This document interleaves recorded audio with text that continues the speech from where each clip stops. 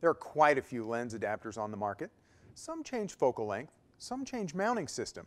But if you haven't heard of Metabones Speed Boosters, you might be surprised by all they can do.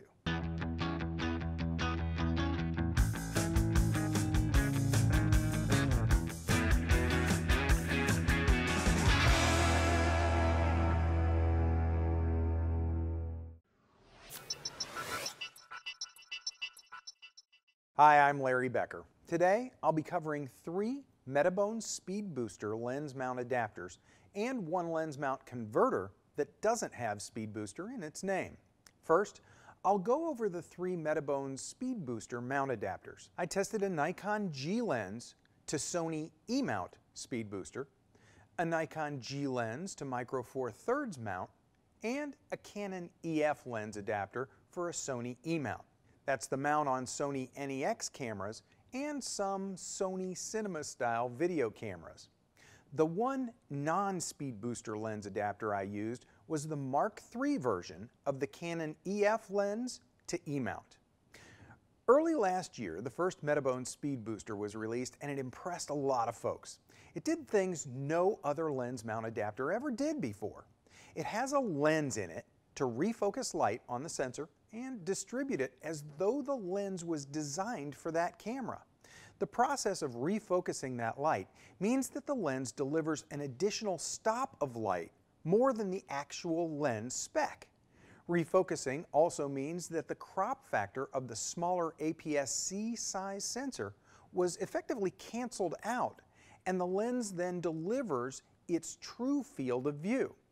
Here's what's happening.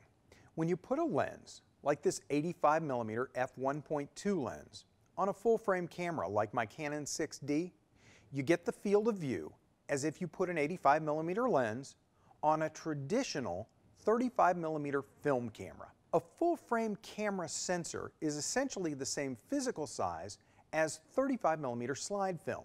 But if I put this same lens on my Canon 70D, which has a smaller APS-C size sensor, there's a 1.6x crop factor.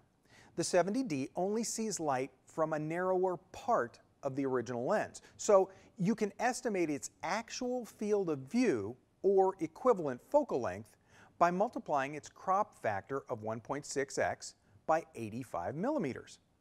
You get 136. This means your field of view is approximately the same as if you were using a 136mm lens. If you'd like more information on this topic, I did a 3-part lens primer on the B&H YouTube channel, and part 2 covers crop factor pretty well. Now, remember I said I have one Metabones mount adapter that isn't a speed booster. Let's talk about this one.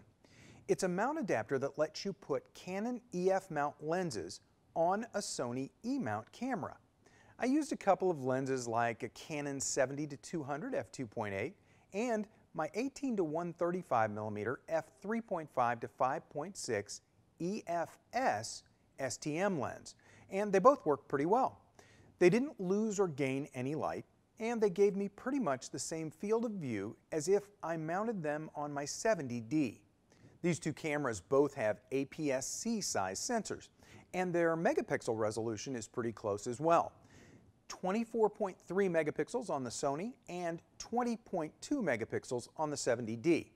As you would expect, the Canon camera and lens combo delivered better images than the same lens adapted to E-mount on the Sony NEX7, but the adapted images were still good. What surprised me, though, was that metering and image stabilization worked on the adapted lens, and the EXIF data was captured as well. The autofocus worked pretty well and was fairly quick, but each time I focused the camera, even if I had just focused and hadn't moved, the lens would still do that full hunt through the whole range before focusing again. Native lenses will always focus more quickly than adapted lenses. When I put the Canon EF mount Speed Booster adapter on that same Sony NEX7 or the Sony Alpha NEX5T, which I also tested with these adapters, there were several changes. First, only full-frame EF lenses would work with the Speed Booster. So that 18-135mm EF-S lens I mentioned earlier that I normally use on my 70D, that was no longer an option. However, there were definitely benefits of using the Speed Booster with the 70-200 f2.8 lens. The fact that the Speed Booster's lens refocuses the light means two things are going to be different. First, the crop factor pretty much goes away, and you get a 70-200 millimeter field of view on the APS-C sized Sony sensor. And since the light that makes up the outer area of the image is being used instead of discarded, that means there's more light hitting the sensor. That reclaimed light means that you get an extra stop of light. So that means your 70-200 2.8 is now a 70-200 f2 lens. Just like with the mount adapter, image stabilization, EXIF data, metering, and autofocus all still work. However, the autofocus is even slower than just the plain mount adapter, and it does that hunting thing every time as well. I also tested a recently released Speed Booster that adapts Nikon G lenses to the E-mount, and a separate Speed Booster that adapts Nikon G lenses to the Micro Four Thirds mount. Like the Canon version, these also add a stop of light, and they reframe and refocus the light to effectively eliminate the crop factor. However, unlike the Canon version, none of the automatic functionality works. Everything has to be done manually, including setting the exposure and focusing. You'll notice right away that these Speed Boosters don't have the electronic pins that allow communication of data between the lens and the camera, so the EXIF data does not get captured. That also means that since the aperture can't be set with the camera's electronic controls, you'll need to use the manual aperture ring on the Speed Booster adapter itself. Since the camera and the lens don't communicate at all, you'll need to change the setting on your camera to allow the shutter release with no lens. The good news is that since the Sony NEX cameras and the Panasonic Lumix G camera I tested all have electronic viewfinders, you can see what the exposure will look like before you snap the images. In the still images I shot, I was pleased with the overall quality I got. In the center of the image area, the images were nearly as good as I'd get from that same lens on the body that it was intended for.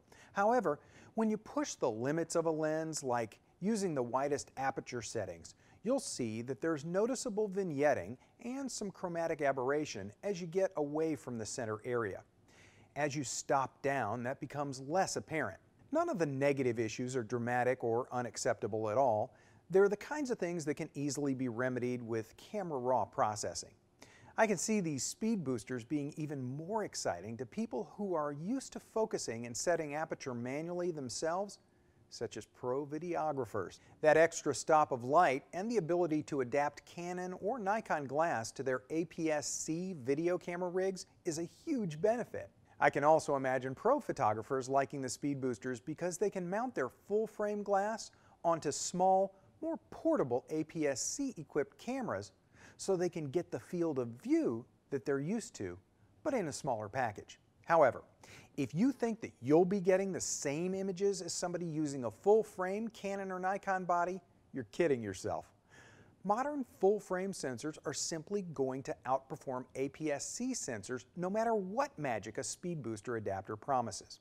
In the end, the Speed Booster adapters and the Canon EF to Sony E-mount adapter are solid performers that deliver what they promise. And if you've got the glass and you're not afraid to control the manual settings you need to, Metabones Speed Boosters and adapters give you more possibilities than ever before. Check out these and all the Metabones adapter options on the B&H site. For B&H and Kelby One, I'm Larry Becker.